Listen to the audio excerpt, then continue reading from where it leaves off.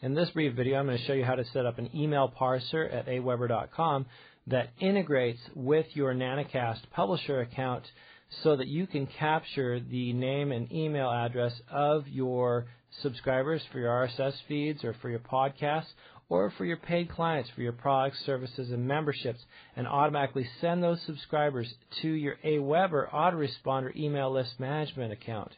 So the first thing that you do when you log in Aweber is you would choose the list that you want to be working with from the drop down here. And right here you see I'm working with nanocast_news, and the email address for this list would be nanocast_news@aweber.com.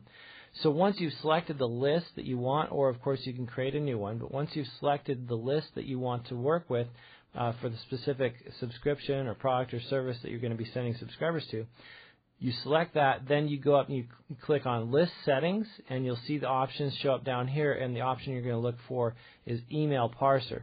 Then once you click on Email Parser, you'll pull up this page which shows all of the email parsers that are available via aweber.com. And an email parser means that these services are integrated so that when there's a transaction at one of these third-party sites, the subscription data will be sent to aweber.com and they will send it into your list. So you find in the parser list the Nanocast parser, and then once you've found that, you go over and you check the active. You don't have to press save because it automatically saves it. So find Nanocast in the parser list and check active. Make sure that the list that you're using is selected in the change list here. Now you can use this for as many lists as you want, but for each list that you're going to be using for a Nanocast transaction where you want to send the name and email of the subscriber to an Aweber autoresponder list, you need to make sure that you have selected each list individually and activated the Nanocast parser for each individual list. So they have to be activated one at a time for each list. And then what I want to show you real quick is here at Nanocast, this is in the Edit List Details. It's usually the second step of the podcast or product or membership wizards. In the list details, you'll see this option here, the autoresponder email that you can enter in, and then you'll see the capture name on subscription form, capture email on subscription form. Now, this here, you only need to select this if you're wanting to capture the name and email on a form for something like a free podcast or RSS feed, or you want to capture the subscriber data on the front end. If you enter in an autoresponder email and you are, and this is a paid transaction, say it's via PayPal or via Authorize.net or to checkout, we will actually harvest the name and email of your client and send that to Aweber for you through the transaction that you process through the e-commerce system at nanocast.com.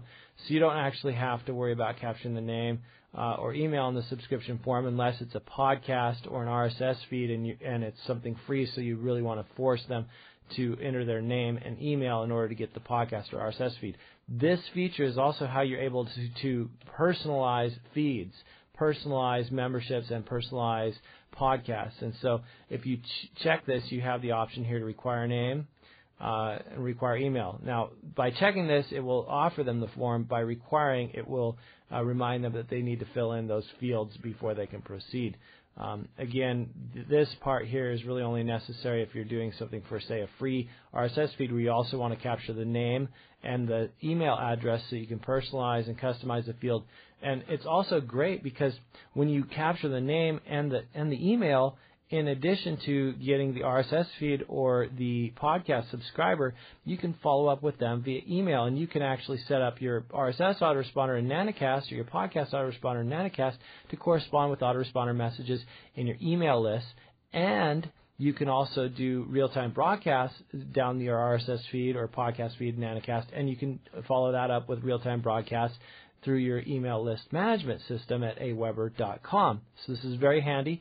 You don't have to use aweber.com, but aweber.com is fully integrated with the Nanocast email parser, as I showed you, and you can activate that in your aweber.com email list management account.